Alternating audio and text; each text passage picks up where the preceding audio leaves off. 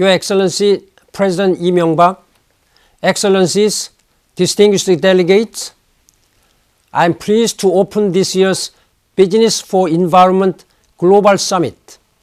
I also take pleasure in congratulating this year's winners of the Champions of the Earth Award, President Nasheed of the Maldives and President Jagdeo of Guyana.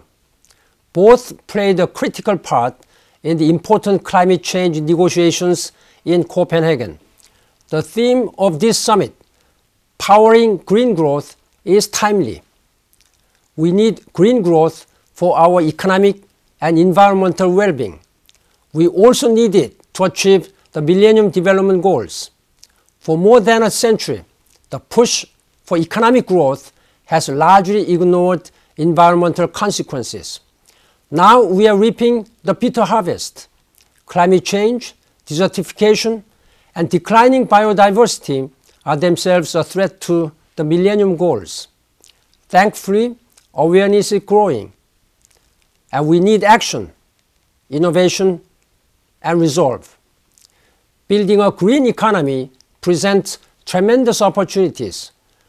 The only risk we face is in not going down this path. In September, I will convene a summit to review progress towards the Millennium Development Goals. My goal is nothing less than an agenda for action from now until the agreed deadline of 2015. A practical, result-oriented plan with concrete steps and timelines. I will look to business to play a major role. Many of you already support the platforms the United Nations has established to rewrite the bottom line, to promote corporate responsibility, ethical markets, and sustainable growth.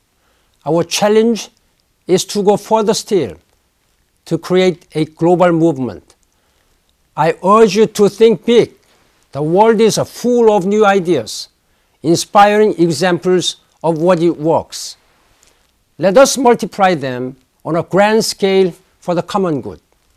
Let us power green growth. I wish you a successful and productive meeting. 감사합니다.